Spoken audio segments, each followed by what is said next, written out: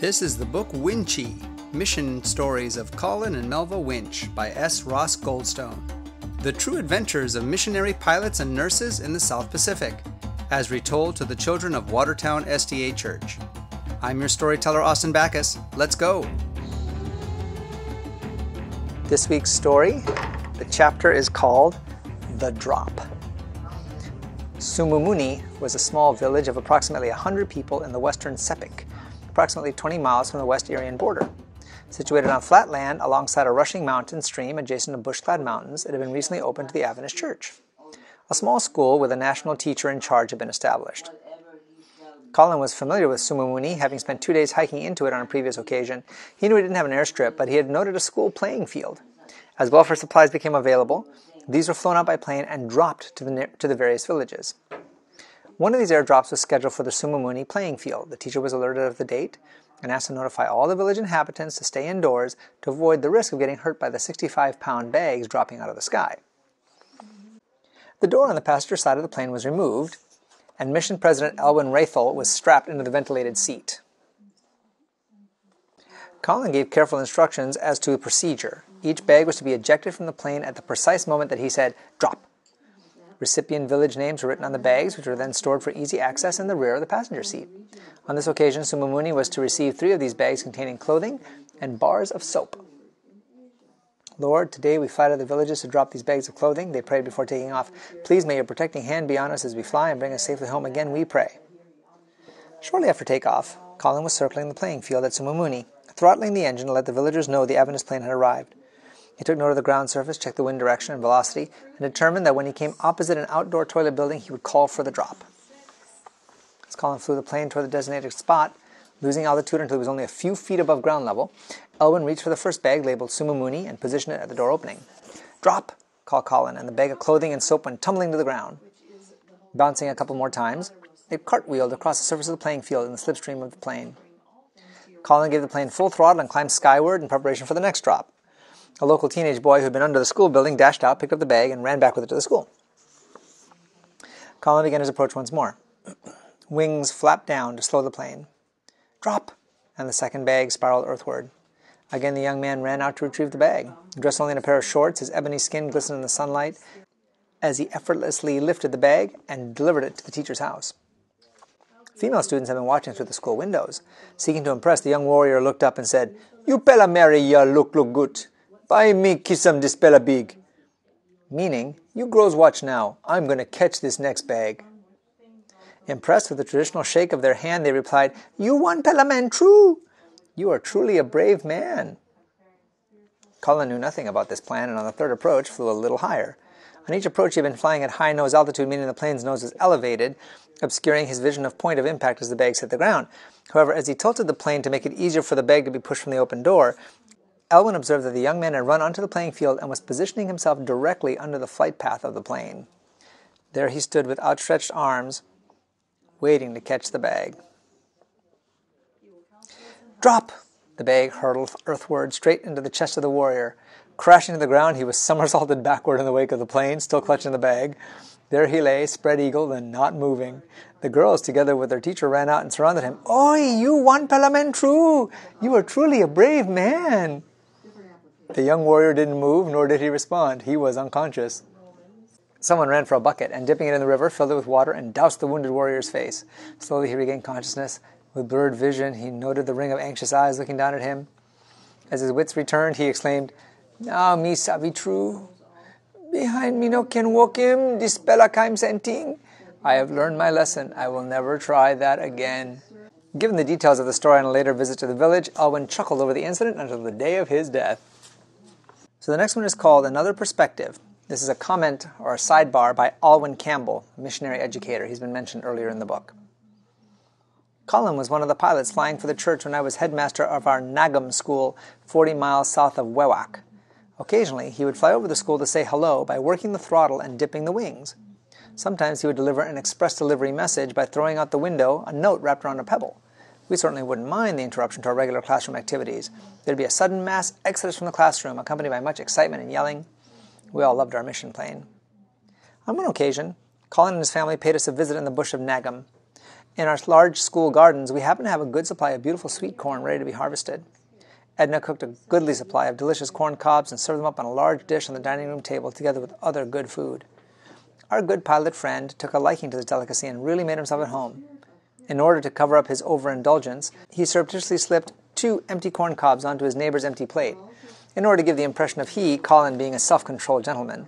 He did have a wicked sense of humor. This chapter is entitled, To Go or Not to Go. When expatriate missionaries from the Pacific Islands get together to share memories, the conversation may sometimes include toilet stories. Living in the homeland with modern flush conveniences, one might have little comprehension of the primitive facilities and sometimes total lack of facilities that existed in the mission field. Expatriate missionaries from Western backgrounds tend to be private in certain aspects of daily functions. They like to shower privately, dress privately, and eliminate their body waste privately. This may create problems in remote mission outposts and sometimes in not-so-remote locations as well. One faces a major adjustment in values or put up with great discomfort as one resists the call of nature in the presence of curious onlookers. Children of any ethnic background are inquisitive creatures, and those living in the islands of the South Pacific are no exception. When faced with adults of a different race, color, and style of dress, natural curiosity is intensified. Questions race through their young minds. What do they eat? Why do they dress different to us? What do they look like when they don't wear those clothes? Do they go to the toilet the same as we do? Colin recalls a toilet on an island in the Gilbert Islands. The building itself had been built on stilts out in the lagoon and was reached by a long, slender coconut palm which had been felled and reached from the shore out to the toilet. As one cautiously made one's way along the palm, endeavoring not to fall into the lagoon, the palm would begin to bounce rhythmically, causing the toilet building to rock backwards and forwards. If one needed urgent relief, the crossing became all the more hazardous. At least it was a successful warning device to anyone seated in the toilet. On arrival in the toilet building, one could have the choice of 5 holes cut through a long plank suspended above the lagoon. It was a family-sized toilet, and frequently used that way. The embarrassment came when Colin noted that all the children in the village became aware that an event of some significance was about to take place. They sat on the beach awaiting the inevitable as he cautiously but very publicly made his way across the felled coconut palm to the very conspicuous outhouse. In spite of calls from the parents to come away, the children remained to satisfy their curiosity as to whether the white man went to the toilet just like them. No wonder expatriates tended to wait until darkness to make the hazardous journey to answer nature's call, but to do so increased the risk of an unexpected dip in the lagoon, because crossing the palm trunk bridge with a lantern in one hand and a toilet roll in the other was even more hazardous than in the daytime. During the time the Winch family was at Beaulieu, another incident took place which brought embarrassment to Colin. Because of the coral makeup of the ground, it was not possible to dig pit toilets. The principal's house and outhouse were in full view of the girls' dormitory, and consequently every effort was made to answer nature's call in the darkness of night. Even then, a lamp needed to be carried, lest one would step upon a toad or a snake, which frequented the white coral-lined paths. As an answer to the local situation, a large drum was used to catch and store the fluid, and this proved a satisfactory solution, until one day when the container needed to be emptied out. Having arduously dug a hole to bury the waste, Colin lifted the rusting, heavy drum from its position, and hugging it to his chest, he made his way toward the hole. In full view of the girls, he heard giggling and sniggering as they peered out the windows, all of them knowing full well what was in that drum he was carrying. It became even more apparent when Colin stubbed his foot on a coral outcrop. As he stumbled, he squeezed the drum even harder, and it burst, with the contents showering all over him.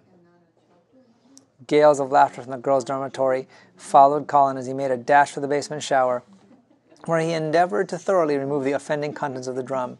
Nonetheless, Colin was not welcome in the house that night, due to an offending odor that was difficult to get rid of. On another occasion, Colin had preached a Sabbath service to a large outdoor audience at a Kainantu district meeting when nature started to call. However, all the congregation had to shake hands with the big man from Lae, so after the last of more than 1,000 hands shook, he made a hurried trip across the playing field to a makeshift leaf and grass toilet. On entering and seeing it was a squat toilet, he decided to take his trousers off and hang them on a twig. All of a sudden, he felt the floor start to give way and then a loud crack. He made a grab for the bush wall, but to no avail. He found himself down in the pit below, trying to keep his shoes out of the mess. Looking up, all he could see was a mass of women's faces, all chanting, "Sorry, master! Sorry, master!" Some strong men appeared and pulled him to solid ground.